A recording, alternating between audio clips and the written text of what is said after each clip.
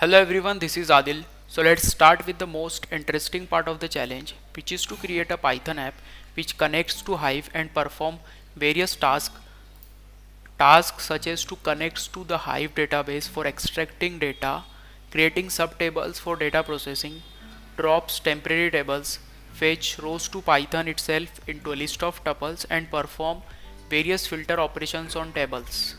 So let's see how the app is coded and execute this point one by one. Before starting, I want to show that I have configured a DNS for Hive at port 10,000. So this is the ODBC driver which allows our Python script to interact with the Hive.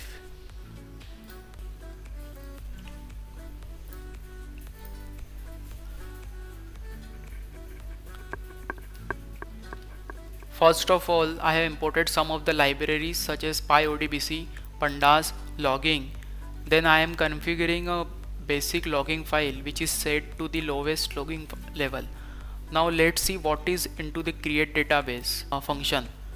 So I have set up a connection from ODBC to Hive. Then I am enabling a cursor to execute the SQL query to create a database. And if everything goes fine, or if any error comes, then it will automatically be logged into the logging file. Similarly, I have done this for all the other functions. In main file, I am importing the Hive app and calling the functions. To create database, I have named it as Hive challenge. Then I am calling the function create table CSV temporary and gave the name as department data temporary table. Then I am loading the data to the department table. Then I am calling the ORC table permanent function. Then to sort the data frame, I am calling this function. Similarly, to drop the temporary table, I am calling here drop temporary table function. And then to store the rows details into the list of tuples, I am calling df rows detail function. So let's see whether our application is running fine or not.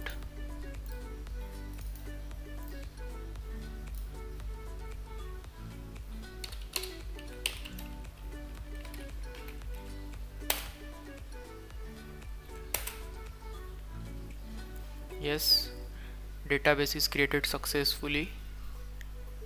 Temporary table is also created. Data loading has been done. I think it's running some of the mappers and reducers. Yeah, permanent table is also created successfully. It's running. So the sorting of table has also been done, and temporary CSV table has been deleted, and all the rows has been stored in Python as the list of tuples. Let us also see what's in the log file.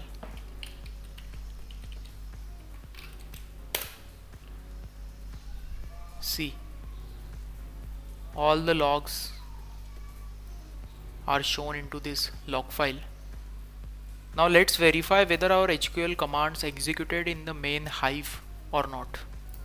So let me open the putty.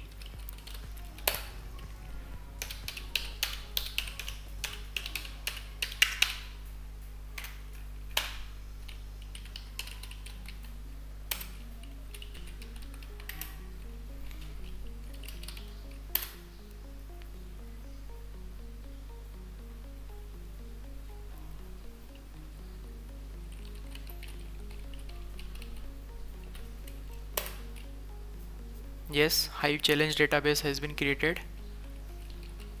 Use Hive challenge. Okay.